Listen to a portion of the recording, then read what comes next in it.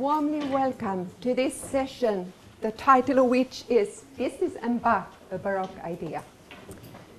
This session directs attention to business growth as exposed by and manifested in human activities, in streams of human activities. And referring to development as learning and change as a different understanding. Development and change are closely related to each other, but I would like to emphasize the change aspect of development. Is this really working, this microphone? Okay.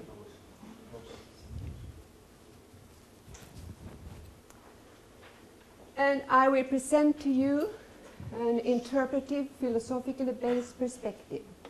I will provide some examples, some empirical examples, drawing on extensive research material that I have generated. What Bach has to do with this, I also hope to make clear. So, growth is a strategy. Here's a description of a strategy of a company named NEFA.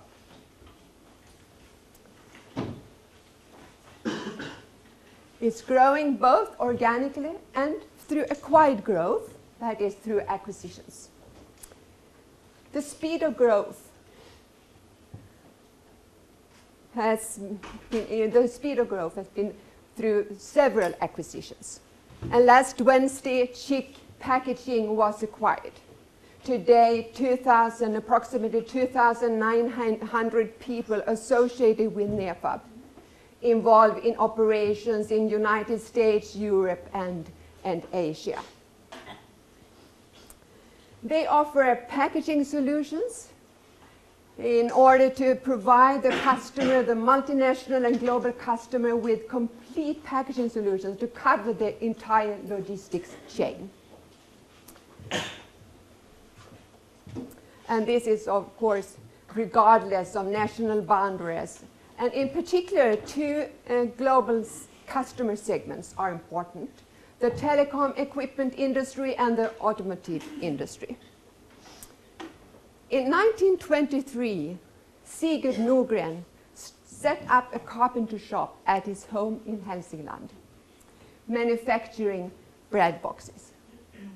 His eldest son had fell in love with the baker's daughter in the village, and the baker needed boxes to put bread in. The business grew and evolved into global cooperation as presented in annual reports and on the internet. As you can see here, the business firm is at the center. The strategy is a strategy of the organization, NEFA. In the strategic management literature, strategy is defined as the scope and direction of the organization over the long term. Strategic decisions are about gaining advantage over competitors. The company built on resources and competencies, the so-called dynamic capabilities, if the company is operating in a turbulent environment. And, but what about human activity? And what about strategy as streams of continuously and inseparable streams of activities? I think we need to pull back the firm level curtain here. And going even further, problematizing the entitative view of firm, looking at the firm as a social reality that emerges through the practitioner's activities and in their telling about the activities. The current state of strategy process research shows little recognition of social reality. A review of 227 studies covering the past 2 decades present these perspectives. The rational mechanistic perspective. This outlines a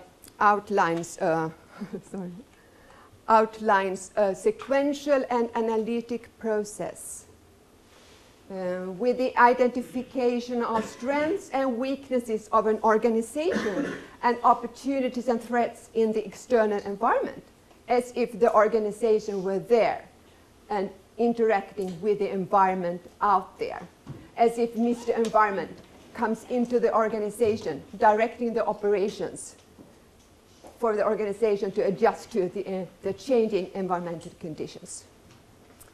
The cognitive perspective sees strategy as a mental process and reflecting the manager's perceptions and evaluations of a strategy.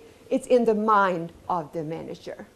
Closely linked to the upper echelon perspective, which also see the top manager as the key actors of the strategy. The middle management perspective, of course, places the middle manager at the center as the key actors because of their vicinity to the market. The organic perspective looks at the organization. It describes the development over time using evolutionary and path-dependent models, drawing on the linear view of time with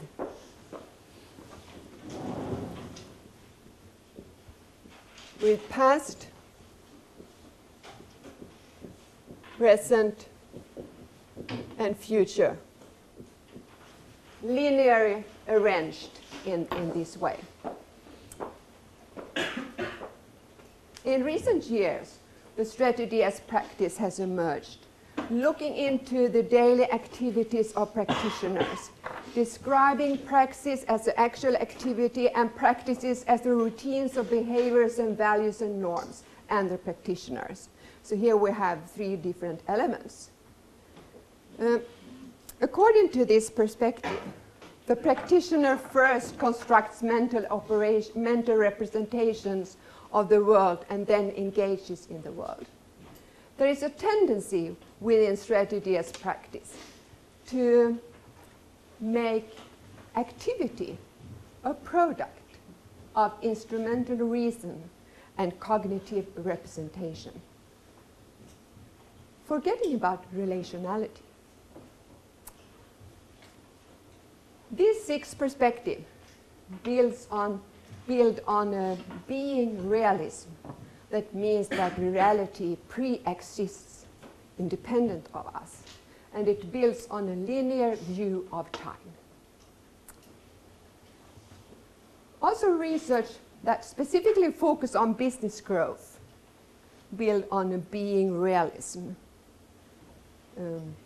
often taking the firm as the main actor using an analytic approach.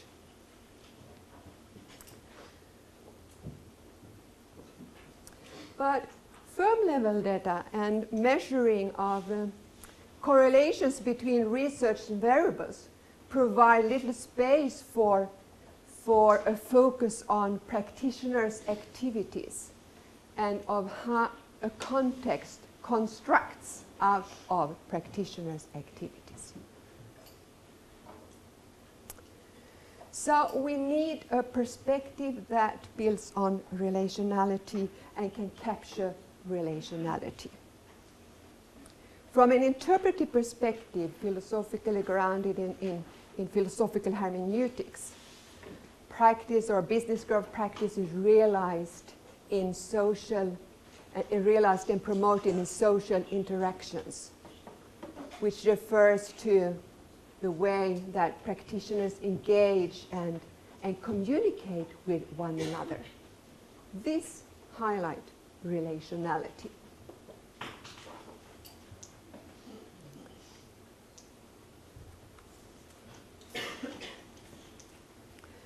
So relationality is a key word from the perspective I present here. So we can look at strategy as immanent in activity, extending from our existential situation. And this means that every encounter with a practitioner is an encounter with the individual's lived experience. Lived experience refers to the way that that world and individual are interrelated, and that we are always situated in a historical cultural past.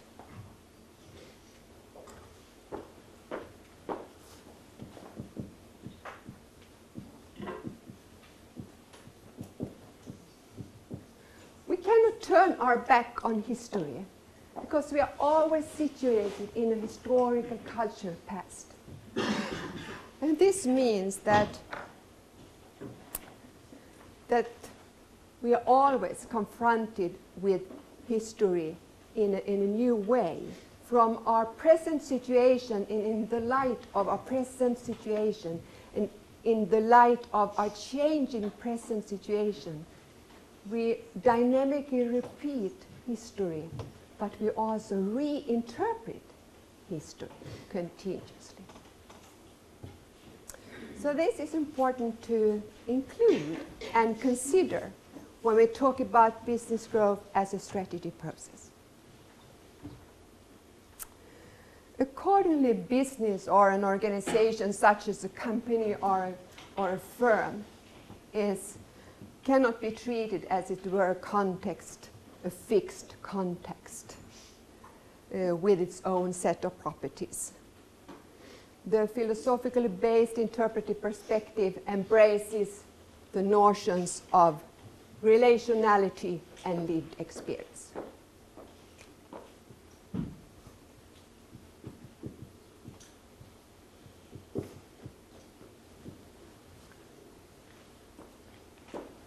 These are important dimensions in this perspective. And as opposed to an analytical perspective, my interpretive perspective is as opposed to an analytical perspective. It does not split the owners and employees and the managers from the business or from business growth. These practitioners actually live business. It's an extension of them. They live business growth. What has Bach to do with this? Well, during the Baroque period in the late 17th century, Bach composed a great number of fugues. And fugue literally means flight, and originates in a theme that is defined as a recognizable melodic line, the principal theme, that can be repeated and varied in the course of the work.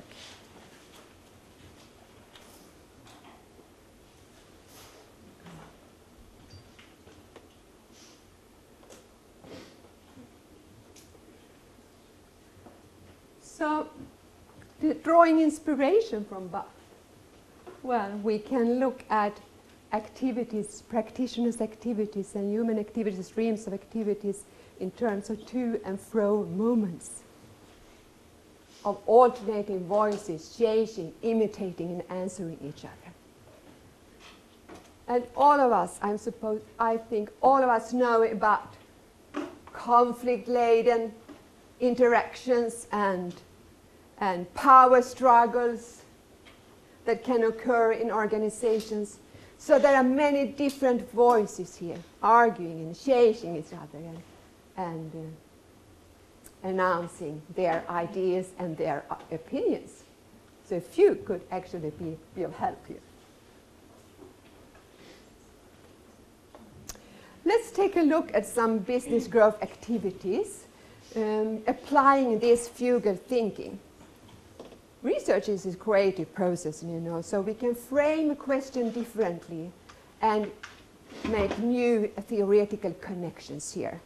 So why not combine fugue theory with strategy and business growth theory?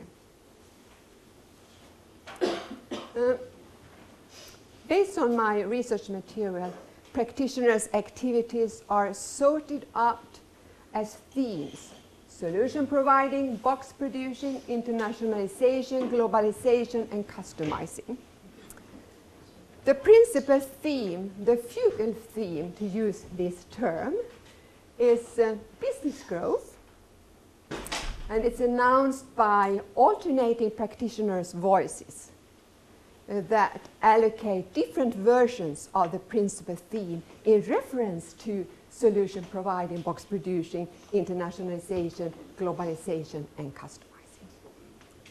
Today, solution providing is at the heart of the operations. The employees, the NEFA people strive to develop this solution to cover the entire logistics chains of the global company. So this is a theme, an activity theme announced by practitioners, future-oriented, as you can see from this description. In the strengthening of solution providing, the theme at the same time turns toward the past. We cannot turn our back on the past, as I pointed out. It's there because there are voices making themselves heard, telling about how difficult it is to provide these solutions, because the competence has been developed in reference to the production of the box. So there is still a wood box seller mentality among some sales forces, as one of the president and heads of a region says. So the box producing theme is called upon, and it at the same time proposes a movement and intimates a diminuendo, to use another musical term which refers to the gradual softening of the voices.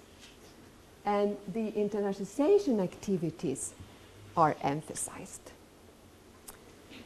The internationalization theme suggests the past-oriented as well as a future-oriented movement, because people tell about the activities performed in the past. One practitioner says, I was sent to Russia to start up a plywood factory. A local presence had become more important since the dissolution of the Soviet Union. And then he tells about this. Okay? This refers to the past, repeated at present. The future-oriented movement of the internationalization theme means that now it becomes more important to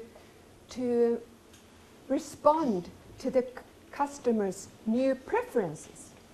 We define global customer segments, and therefore we must cooperate across national boundaries in the global perspective, leaving the international, what is going on between nations. So it decelerates and gives way to the globalization theme, enforced in crescendo, to use another musical term, and for the increase of the voices connected to globalization. So one practitioner says, the days when a plant's only task was to serve the local market are gone. But we connect the local support with a global offering. And we can also refer to glocalization if you want. So, and with globalization in focus, the customer, the global customer, becomes even more important here. So the customizing theme is now expressed, and it's both future-oriented and past-oriented. And its past orientation can be described through this utterance by a practitioner. My first impression as a consultant in NEFA was that NEFA was extraordinarily customer-oriented. Everyone seemed to understand the value of placing the customer in the front seat.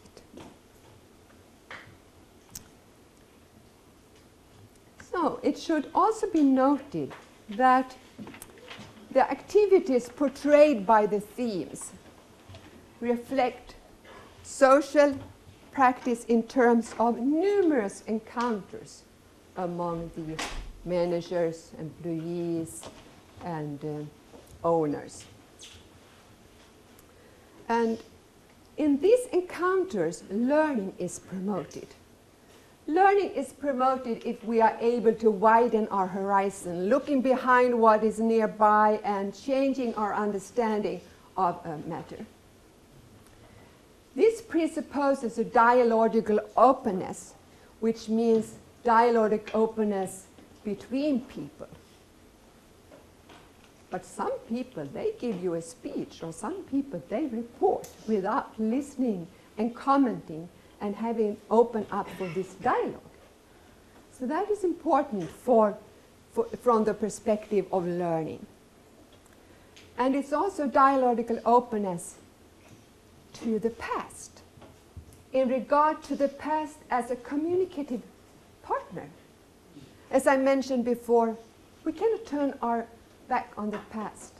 We are always situated in culture, in historical cultural situation, and we continuously, dynamically repeat this in our current changing situation.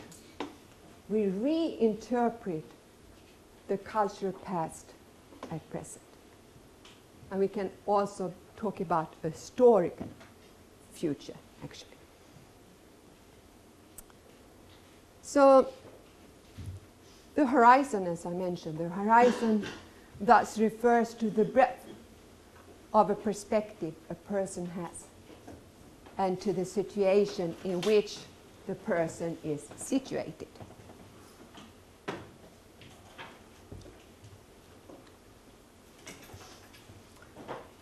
So this is a summary of what I just underlined here.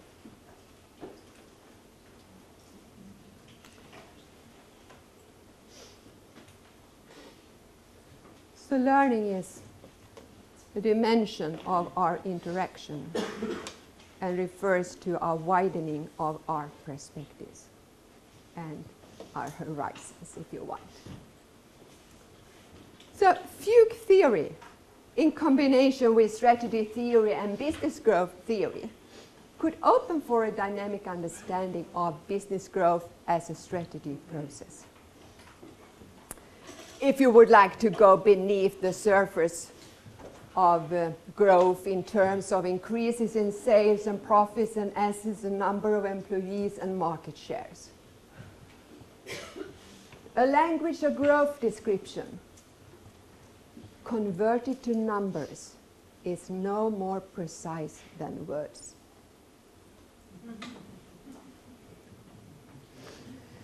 Practitioner must be concerned with this non-linear view, non-linear process relational view of way of thinking. Because this adds up to a present, future, past relationality.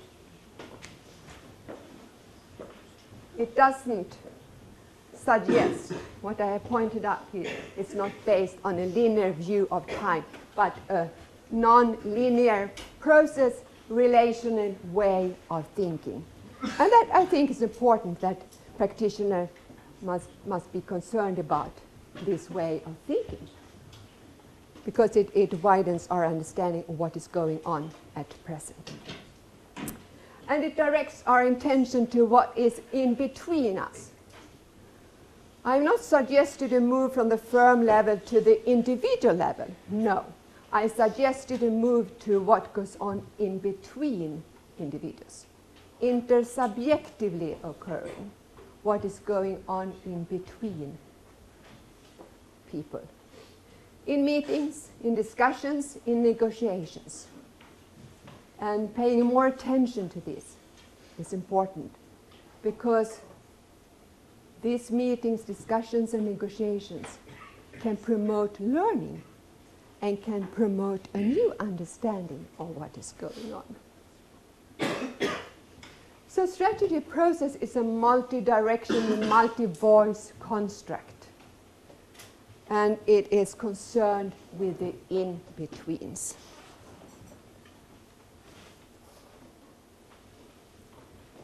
So the fugue metaphor, or the fugue or fugue thinking, drawing inspiration from Bach and the Baroque period, could help us open up for a dynamic understanding.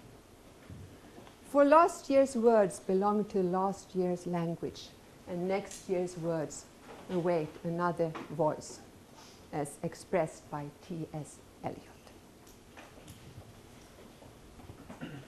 Or you might want to listen.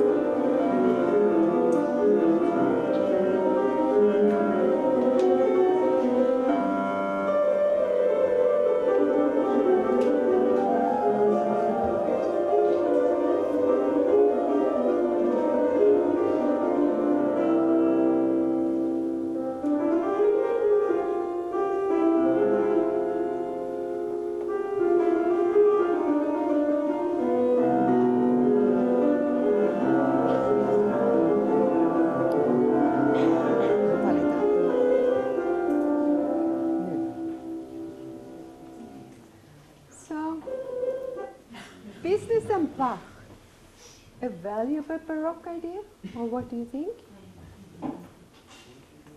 Thank you for your attention.